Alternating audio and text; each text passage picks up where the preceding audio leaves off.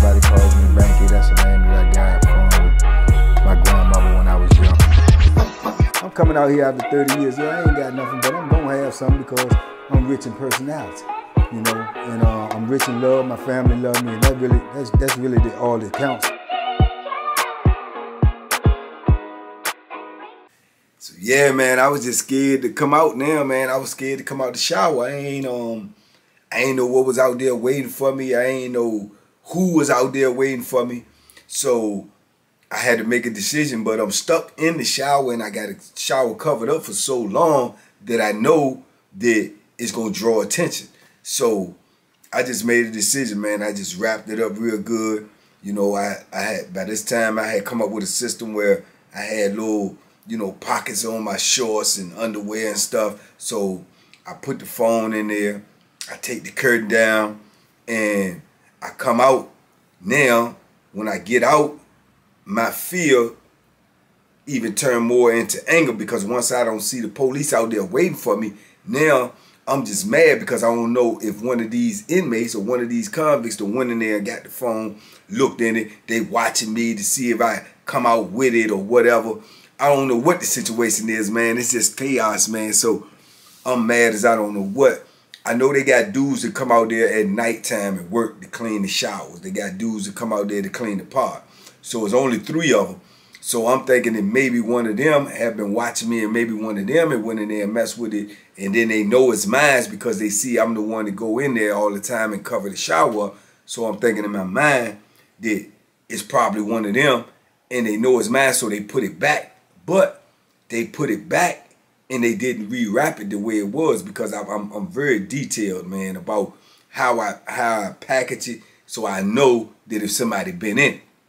You know, like Mr. Man on Color Purple, I be fixing that stuff so I knows that it been messed with, you know. So I fixed it, I know it was messed with, man. So I come out the shower, man. I got my shower bag and everything, and I go out. I don't even go up to my cell, man. I go over by the big column that's in the pod, and I set my bag down, and I just lean on the post, man, and I'm just looking at people, man. I'm just eyeballing them, seeing if anybody eyeballing me, seeing if anybody watching me, and I'm specifically watching the dudes that worked out there at night to see if they look nervous, to see if they look, you know, anxious about something. So I'm just sitting there, man. I'm mean mugging. I'm looking like, man, and man, I got blood in my eyes, man, because I'm like, you know, they messing up my system, man. People is in my business. So I'm like, man, I'm just looking, and I'm like, if anybody give me that look like I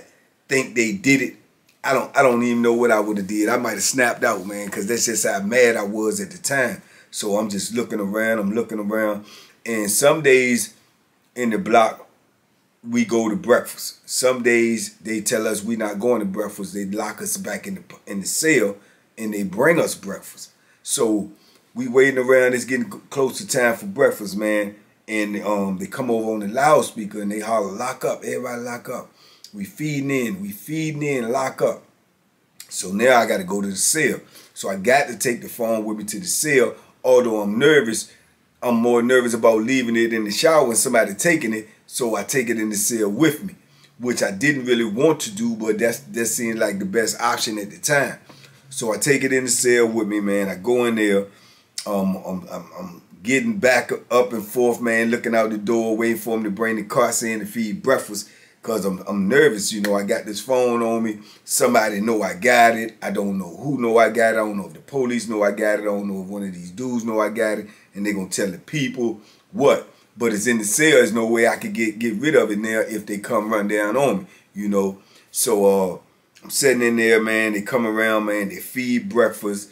We eat breakfast, man. They come around. They start picking up the trays. I know I told us these stories, man, so many times, either to dudes when I got out, people in my family when I got out. I don't know if I told y'all this before or not, or whether I told it on the other platform, but anyway, I sat down there, man. They finished. They start picking up the trays. They pick up the trays, and usually when they pick up the trays, we probably got about 5-10 minutes after they finish picking up the trays and get the trays all out of the block and everything, that they just bust the doors open and we come back out for rec. So I'm sitting in there, man, and I'm waiting. We waiting for him to bust the doors open. We waiting for him to bust the doors open. I'm laid up in there on the bunk. I heard the side door open, and I heard people come in. So I just lay. I don't do nothing. I don't panic or whatever. Then I heard somebody holler, "Investigators in here, man. Investigators in here." So I'm like, oh, my goodness, man. So, boom. In your mind, you thinking that you hoping and praying that it ain't you. But in your mind, you don't know, but you know you dirty. You know the situation that just happened this morning. So it's like, nah, it can't be. It can't be. It can't be. Sure enough, man, they come straight up there, come straight to my cell. They bust the cell door open, man. My cellie is in there laying on the bunk. They tell us to get up, right? And tell my cellie, just like this, step out. My cellie step out. Now I'm laid on the bed now. I know what the play is now. I already know I'm busted. Something is going down. Something is fishy. You know what I'm saying? And all of my, suspicions is coming to light. So they look at me. They say, get up for a minute. So I get up off the bunk. Excuse me. I hit the floor. So they say, we're going to need you to strip search. So I say, what? She said, we're going to need you to strip search. They got 2 investigators. They got the male investigator and they got the female. So I said, you need me to strip search? He said, yeah. I see, all right. So I get up, I start taking my clothes off. Now, at the time, I got the phone in a pocket in my underwear. So you can't really see it unless you actually take the underwear. Even if I take the underwear off, man, it was just a nice little spot. You can't really see it unless you take the underwear and touch the underwear. So I take off all my clothes, man. I get down to my underwear. When I get down to my underwear, I pull my underwear down, squat and cough. That's what they usually tell you to do. I pull my underwear back up. I had took my clothes off and started setting them on the bed. So then I reached for my clothes, started putting my clothes back on. So the investigator said, nah. He said, nah, I need you to take everything off and hand it to me. I said, what? He said, take everything off and hand it to me. I said, man, I ain't doing all of that, man. I just script searched, man. What are you talking about? So I kept on starting putting my clothes on. So he reached over like he getting ready to grab my clothes or either to stop me. So when he reached for me like that, I turned around and spin and face him. I said, look, I'm going to tell you this right now. If you put your hands on me or you touch something here that don't belong to you, man, I'm going to F you up. Straight up. So he bagged all the way up to the door. The female investigator, she was like, hold on. What y'all do? So I said, look, I don't know what's going on. The man that just strip searched me, I ain't doing no more. What is he on? He on some gay stuff or something? I'm already got naked for him. What do you want me to do? You know what I'm saying? That's all I'm going to do. I'm not going to do nothing else. So I started steady put my clothes on. So he tell me, he said, don't put them clothes on. I said, man, F you, man. I'm putting these clothes on, man. You better get up out here, So he get on the radio. He call the people, call the code, tell them, you know what I'm saying, whatever he tell them. So, man, I know I'm busted now, you know what I'm saying? I know I'm busted just as clear as day. I know, the cross is in effect. So I started putting my clothes on, man. I put my sweatpants back on, and I throw my shirt on. So I walk over to the toilet. I walk over to the toilet and act like I had to spit in the toilet. I spit in the toilet. I pushed the button to flush the toilet because I wanted to see was the water on, was the toilet still on, because if it was still on, I was going to pull the phone out and drop it in the toilet right in front of him and flush it. So when I did that and pushed the button, it ain't even flushed. So he tried to be slick. He said, oh, yeah, we already cut the water off. He said, I said, man. So he antagonized me now. So I looked at him. I'm like, man, look, you better get on up out here, bro. You better get on up out here. I'm telling you now, man, because I say, man, you pissing me off and you antagonizing me. You better get up out here. So I started getting all up in his face because now, in my mind, I'm thinking I want to rumble. I want to fight. Because usually if you get to fighting with a CO or you get to fighting with the police or something like that, man, they going to come and jump on you so bad and so deep, so many people that they just want to get you subdued and hog-tied and all that and get their little punches in, and they going to take you straight to the hole and throw you in the cell because you already confrontational. So I'm hoping that can happen. So if that happened, then maybe they don't, forget about keep on searching me and find the phone. Because I'm thinking the phone is either more, damaging than just me getting into a fight with the CO. Because if I get in a fight with the CO, I ain't gonna do nothing but say he antagonized me, I was defending myself, which ain't gonna work. They gonna give you the charge anyway. But I'm thinking that the phone charge is gonna be much worse and I wanted to break the phone. I wanted to get rid of all the information on the phone. So I get all up in his face and everything. He get all scared like the coward that he is. He talking all tough, but he scared. I'm all up on him like this. He turning his head. I'm right here. The female investigator, she scared. She tell me something. Calm down now. Calm down. Come on now. We ain't going to do all of that. We not going to do all that. So I'm on him, man. He like, all right, okay, all right. I said, yeah, all right. I said, man, I told you, stop antagonizing me. Leave me alone. You don't already script search me. Leave me alone, man. Get up out my cell. So my celly, he's standing out there. They ain't even got him, you know what I'm saying, cuffed up or nothing. He just standing right there. So obviously they came directly for me. You know, they was letting him know right now, you ain't got nothing to do with this. You just step out the cell. You see what I'm saying? So, man, I'm up on him, man. I'm talking trash. Then I back up off of him, man, because I heard all these footsteps coming. Patter, patter, patter, patter, patter, patter, patter, patter, patter, patter. They come running in there. They deep, man. First it's 2, then it's 5, then it's 8, then it's 12, then it's 15. And they run all up to the cell. What's up? What's up? Turn around. Turn around. Put the cuffs on. Turn around. Put the cuffs on. So I'm like, man, what's up? What's up? You know, then the captain come in. This the same captain that, you know, was on deck when I had the phone on Greensville. So they come in, you know what I'm saying? Then I see the unit manager come in. They tell me turn around, cuff up. They cuff me up. They tell me something, come on. They grab both arms. They take me downstairs. They take me into the sergeant's office. So I go into the sergeant's office, man. Then they get the major. The major come in there. They got the unit manager in there. They got lieutenant in there, the captain in there, and 2 officers. So I'm in here with all these dudes, man, 6, 7 dudes, and I'm standing in there and I'm like, what's up? You know what I'm saying? They say, hold up for a minute. So they start whispering amongst each other, and then the investigator dude, he step outside with the unit manager, and they just leave the door cracked open. Now I'm still up in here with all these dudes, and I'm sitting there looking. I'm looking for a way that I can try to get rid of this phone, but there's no way I can. It's just a small room. So I'm up in there. I heard the door crack. I'm listening. They whispering amongst each other, but I heard him. I literally heard him say, yeah, we believe he got a phone on him, right? And I see the unit manager turn around and look back at me, and he looked back at him, and they started talking. They pushed the door all the way closed so you couldn't hear anything anymore. So then they out there, maybe about 30, 45 seconds, they bust the door back open. They come in. They said, man, we're going to need you to strip search. I said, man, I already strip searched. They said, well, we're going to need you to strip search again. So I'm like, yeah, all right, man. So I'm in here with all these dudes. I started strip searching again.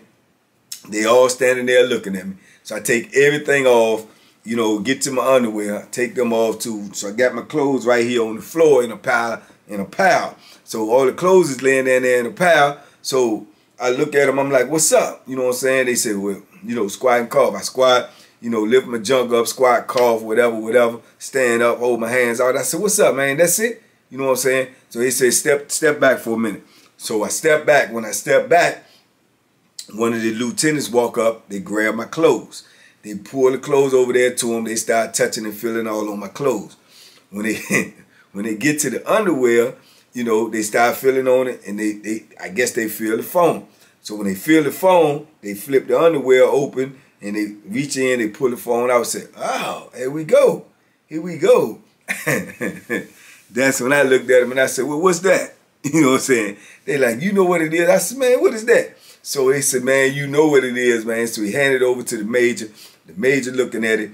The unit manager, he goes over and look at it too. He turned around and looked at me. He said, oh, man. He said, man, I ain't think you had no phone, man. They kept saying, well, they get the word telling me they heard you had a phone. I said, oh, no. He be in the cell. You don't bother nobody. I don't think he, man, and all the time, that's why you been in the cell, man. You got a phone up in there. I said, man, I ain't got no phone. That ain't mine. They said, man, we just got it out your. I said, man, y'all ain't get that out my underwear, man. I don't know what y'all did. That's some sleight of hand trick, some David Copperfield stuff or something. I ain't never seen that before, man. Let me see. So I'm naked. I walk over there like, see, they said, some step back. I said, man, that ain't mine, man.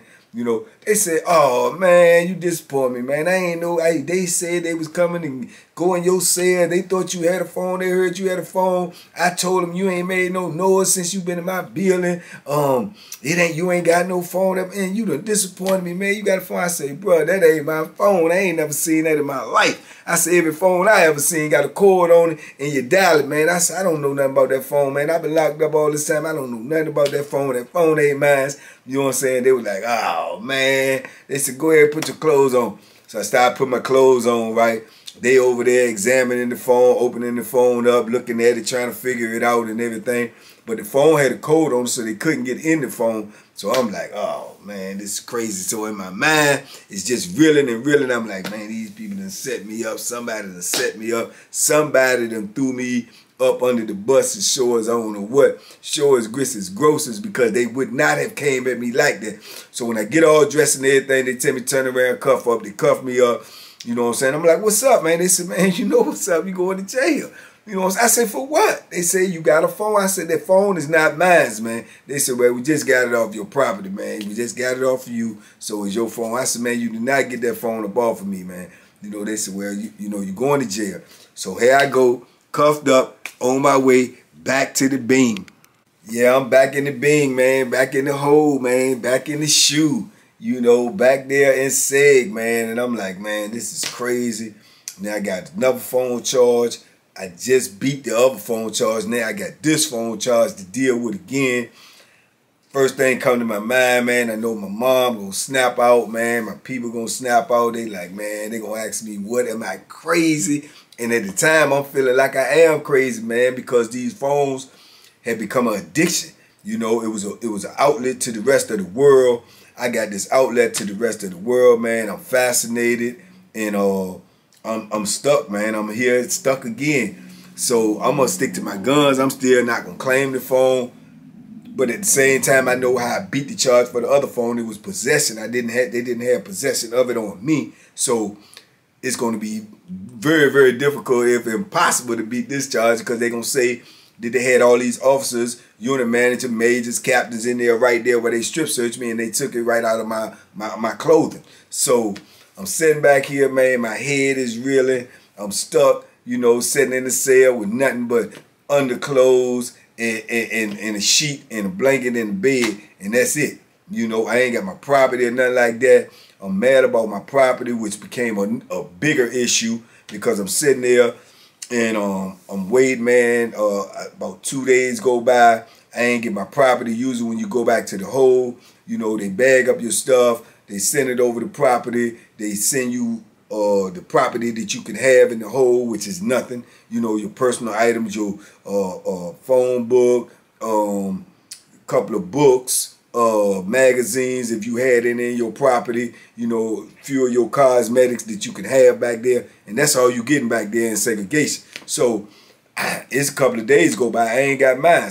So I started raising Cain back there, you know. I already know I'm late. Once I already know my back is against the wall, then I'm already late. It ain't no need there for me to keep on being, you know, docile or whatever, because I know that the chance of me getting out of this is slim to none. So now I'm demanding what I'm supposed to have. So I'm going to keep on asking for my property, They telling me, man, investigators got a hold of my property. They going through my property. So I'm going to have to wait. I'm like, nah, I'm still supposed to get what I'm supposed to get. They can do whatever they going to do, but they need to get me my property. I need to get an inventory sheet to make sure all of my property is still intact. Y'all took me out to sell without my property. You left my property in there with another man, so I don't know what's missing and what's not missing. I need to have an inventory of what y'all took out of my property so I can know that all of my stuff is secure.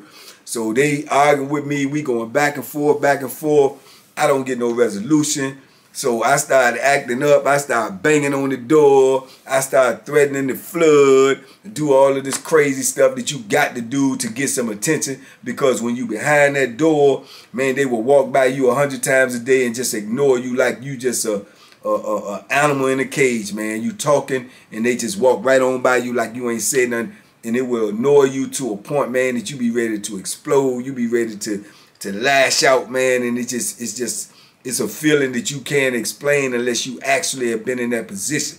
For all of y'all out there that's been in that cage before, you know what I'm talking about. For somebody to just ignore you like you just don't even exist. So, man, I just started protesting more. I bang on the door. I'm banging. And I'm banging, man, for 30, 40 minutes just banging. So they keep on coming around there and say, you got to get off the door. You got to stop making all that noise. I'm like, I ain't stopped making nothing. You better get somebody over here, man, to tell me what's going on with my property. I want my property. I'm supposed to have my property, and I want my property. Well, the unit manager said, you keep on banging on the door, man. They coming over here, man. They gonna chain you down. I said, tell them come on with it. Tell them come on with it. I said, I want to see him anyway. Tell them come on with it. So I keep on banging, man. Eventually, man, the billing lieutenant come over there. He tried to talk to me. He tried to tell me, they got your property, man. We can't get you your property until investigators finish with your property. You know, I said, well, what about the stuff I supposed to have? He said, they're not going to separate it. They're going through everything. They said, as soon as they finish the investigation, you'll get your property. I'm like, nah, that ain't good enough, man. I need to get my property. I don't even, you know, have my phone book. I need to be able to use the phone. When it comes time for me to use the phone, you can only use the phone in segregation like once a month. Once a month for 15 minutes. So I'm like, by the time it comes for me to be able to use the phone to get to the phone, I'm not even going to know nobody to call because I don't even have my phone book. So he said, I don't know, man. I talked to the unit manager and see what he say, but that's what they told me to tell you. But they say you got to get off the door, stop banging on the door. I said, okay, well, you go back and tell them. I said, I'm not going to stop banging on the door. Ain't going to be no peace back here till somebody come tell me what's going on. I need my property, which y'all telling me is not sufficient enough for me.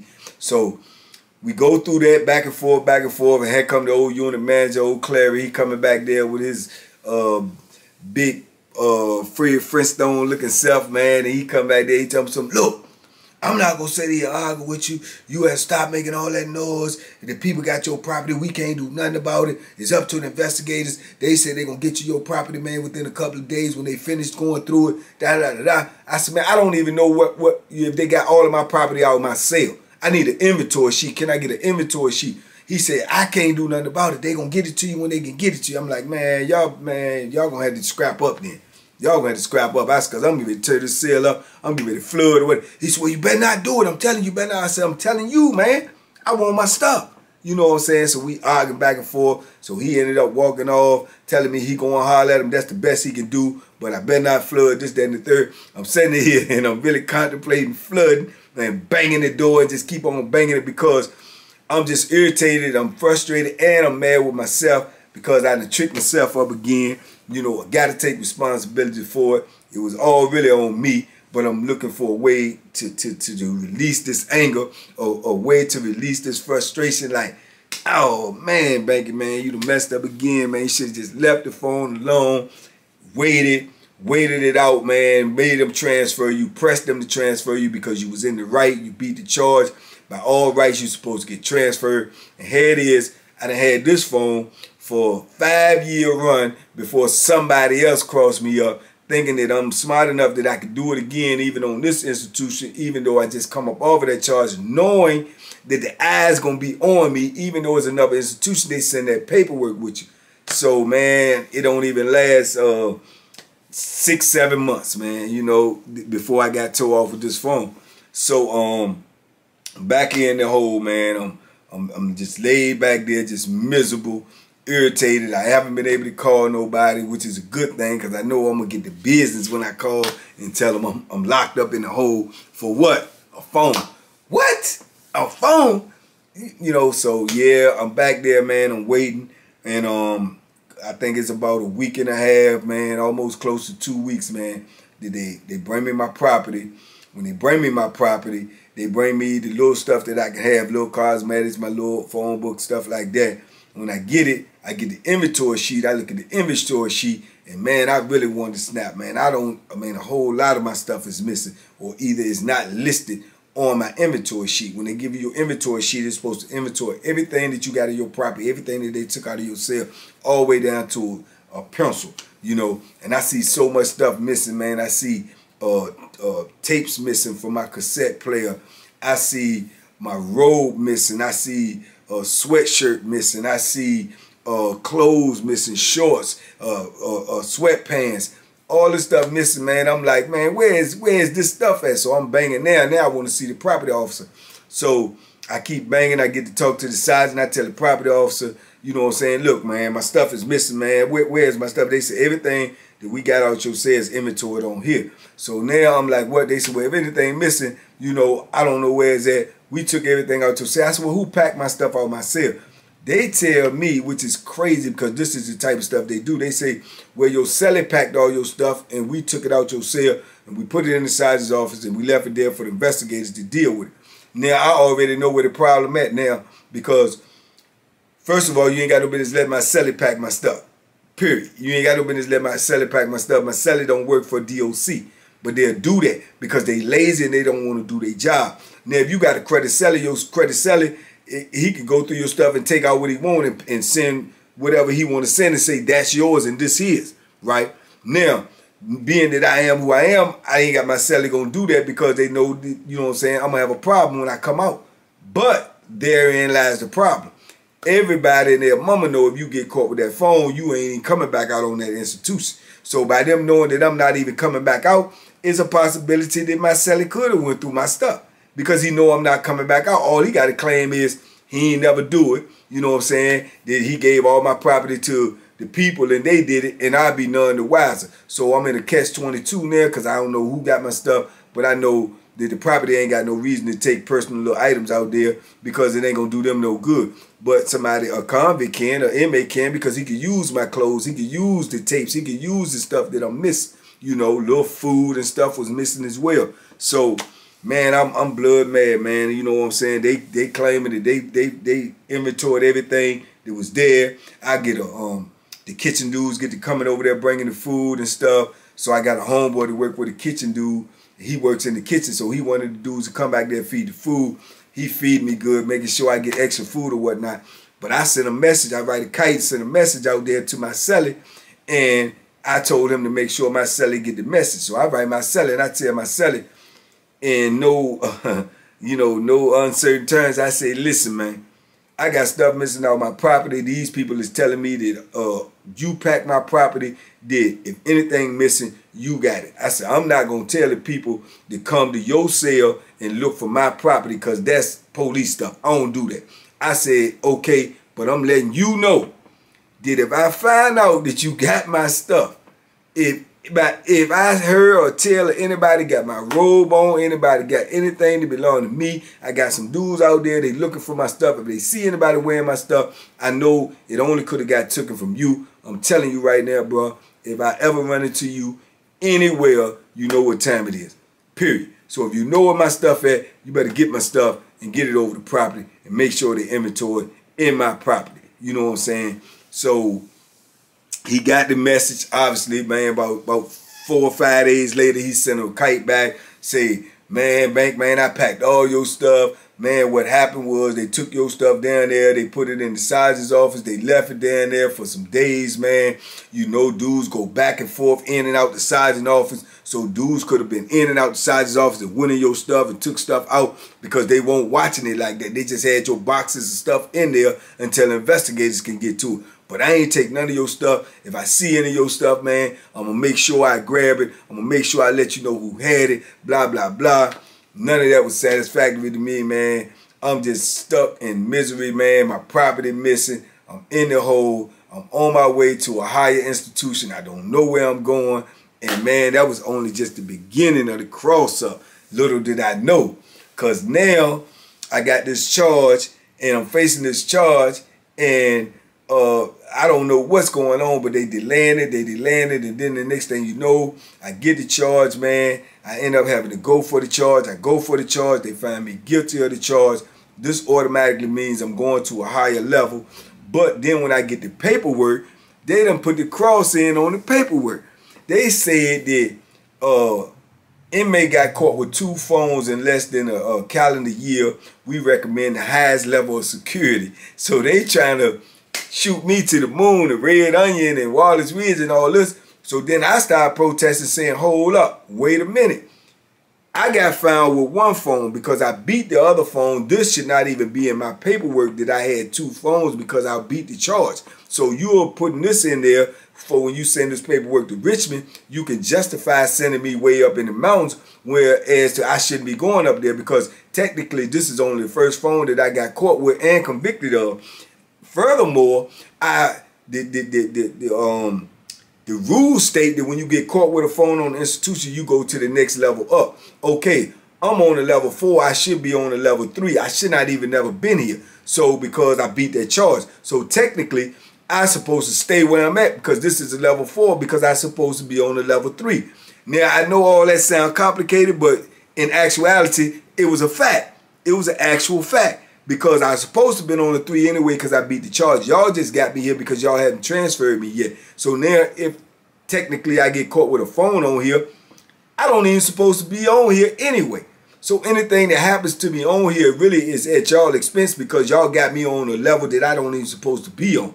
This is why y'all created the levels so y'all can say, well, he belongs here for whatever reasons. So if I don't even supposed to be here, you know, whatever happens to me here, it's on y'all. It's not even on me. So, you know, I was supposed to literally either stay at a 4 or either been sent back to a 3 where I was supposed to have been from the beginning. Had I not been here, I couldn't have got caught with a phone. I couldn't even have a phone. You see what I'm saying? So that was my argument.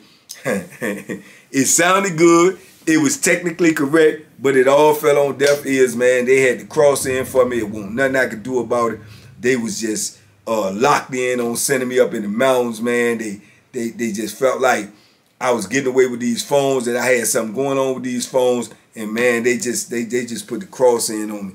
I ended up just laying back there in that hole, man, arguing, beefing, fussing with them, all trying to state my case. All of it was falling on deaf ears. The bottom line was they was getting ready to send me up in the mountains and won't nothing I could do about it.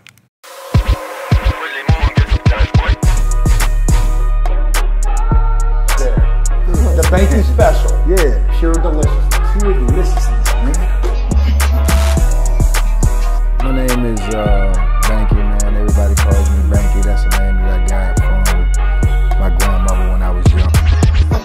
I'm coming out here after 30 years. Yeah, I ain't got nothing, but I'm gonna have something because I'm rich in personality, you know, and I'm rich in love. My family love me, and that's really all that counts.